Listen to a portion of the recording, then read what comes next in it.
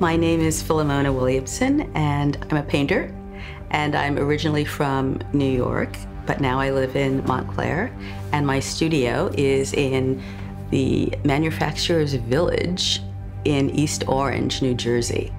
I've loved oil painting from the day I started. I absolutely think it's the most magical thing in the world. I love coming to my studio and looking at the colors that I'm mixing and all of that. It's just what I enjoy doing. I think I was in middle school. I was fortunate enough to be in a program that was specializing in art, music, and science. My art teacher was a professional artist, and she presented the art program as a discipline. We have many decisions that we have to make when we're making a painting, and it was just so fascinating to me. It really, I loved it. How images can tell stories and how colors mix, and all of that was just sort of fascinating. And it was also a place where I had control as opposed to the rest of your life that's going on as an adolescent. You can't control it, things are just happening. So that was when I really focused in on making art. And I continued to do it. There were many things going on in my family life. My father had just been diagnosed with cancer, and my mother said no one should know. So this was a giant secret I had to keep as a 13-year-old. But the art room was the one place where I had control. My parents were domestics. We lived in the household of a very wealthy Greek family. My father was the chauffeur and cook, and my mother was the housekeeper.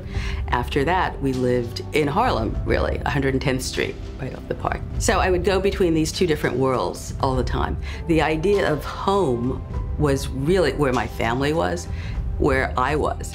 Home was about the people who were around you and the kind of support and the safety that you felt, the ability to be who you are and to not be judged. So that's what home was. My studio is a place that I have made my home and the place where I can come in and take risks and feel safe and take risks and then feel safe and then go back and forth. So this is my home. This is really my home. All of the paintings that I've been creating the past 29 years have been about adolescence. They have things to do with my family, relationships that I have. I think that the more personal the painting is, the more universal. I was really nervous about telling my specific background, letting people see what I was about, And so I said, okay, let's just go for it. So I did a bunch of work that were about my childhood. The painting Gathering, which is over here, the figure sitting with all of the different dolls. And the dolls represent not only my family, because there's a Greek doll and the maid doll, so it's sort of my past, but there is also a little puppet, which is a Mexican doll.